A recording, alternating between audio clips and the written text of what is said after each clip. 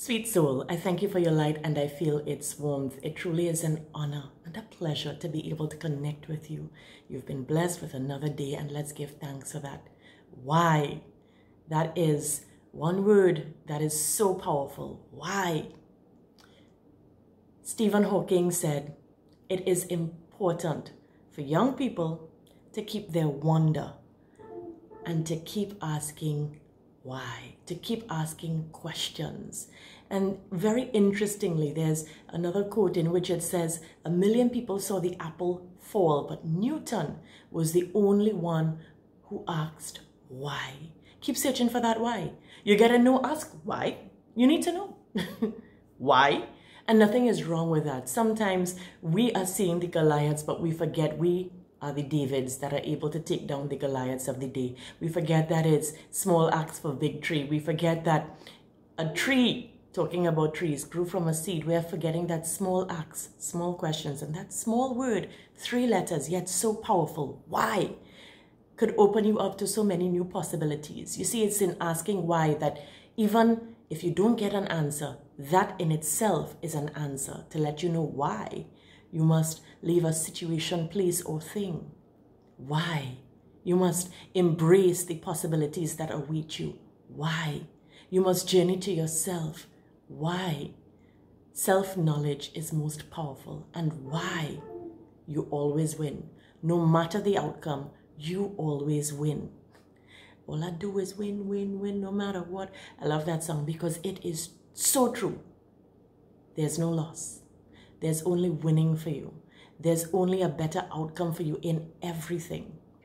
So keep asking why, because that is what you need to keep growing. It was my grandfather growing up as a child. He always told me, keep asking why. Never lose that. Always remember in life, the most powerful thing you can ask is why. He said, look at children. Look at how they are. Keep that, granddaughter. Children are always like, Daddy, why that? Mommy, why that? Papa, why that?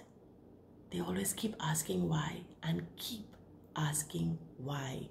It gets you so further than you would have ever thought you would have been. And sometimes it's kind of like how the bats do echoes. You know, they're in the cave and they send out these sound waves and they're able to maneuver based on what comes back to them. So your why, you know, if you get no answer to that question from the source you may have asked, then it's to move in a certain direction. Or even if you get an answer, either way you get clarity. Either way, you're getting an answer. It might not be what you perceive to be an answer, but each response or lack of it is an answer. So put in the comment section now, keep asking why. Keep asking why. And someone asked me, why? Why, Michelle, are you doing this? What is your why? What is your why when you wake up in the morning? What is your why? Why you're getting dressed? Why you're going to perform these duties or these tasks? What is your why? And when someone asked me my why in doing this, I said, you know something?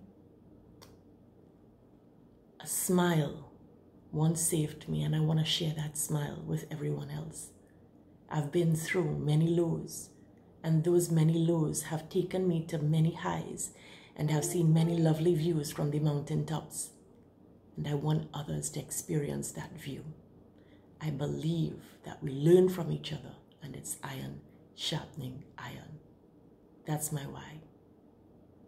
More than wanting to, I have to. That's my why.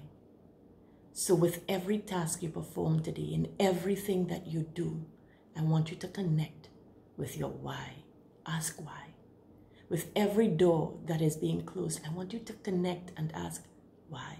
Look for the possibilities. Look for the things that are open to you and fear not the no's that may come your way from asking why or asking any question. As a matter of fact, embrace it and know that you are powerful. Greater is he who is in thee than he who is of the world. And remember, you have not because you ask not. And why? 3 letters, yet so powerful. Sweet soul, I thank you so very much for your light and its warmth. It's been a pleasure connecting with you. Soulfully yours, Sam Michelle. Thank you.